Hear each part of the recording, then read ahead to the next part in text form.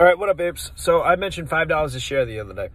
So AMC at $5 a share is something that's very possible if Lou from Lou versus Wall Street is correct. The reason being, if they are parking all of our buy orders in a secondary database, these shares are never getting reported to Wall Street or to the SEC or any of those details. So it's not affecting the price that would go upward, or the price action rather. So they're only reporting our sell orders, which drives it down, and the orders that are being ping-ponged back and forth. Those are the few shares that these hedge funds actually own, and they're using a computer which trades and transfers these shares pretty much back and forth from one another.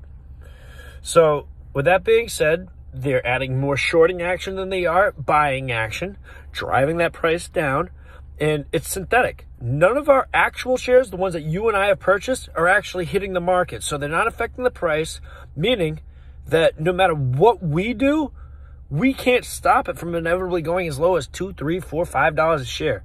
So if that happens, don't be scared. Just buy more, because the moment that they turn off this machine and they actually acknowledge our orders, the only way that this price can go is up. Now, I'm not going to be here and tell you, oh, it's going to be $100, it's going to be $1,000, $500, $1,500, $5,000, $10,000. That's for you to decide. That's for nobody else to tell you, but you to determine.